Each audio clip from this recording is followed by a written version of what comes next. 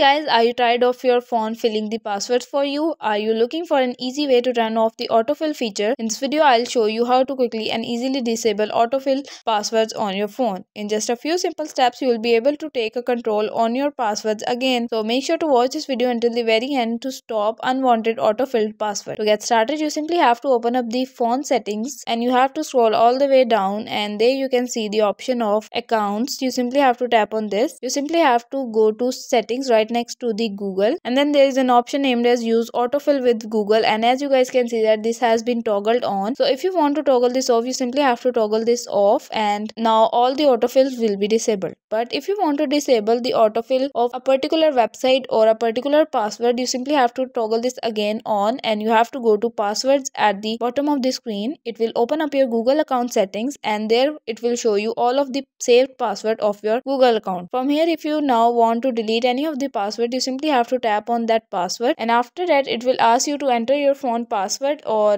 fingerprint lock. From here you can now see your password, and also you can edit it or you can also delete it from here. Okay, so guys, that's it for today. Hope you guys like this video. If you guys like the video, give it a thumbs up. Don't forget to subscribe the channel, hit the bell icon. Thank you for watching.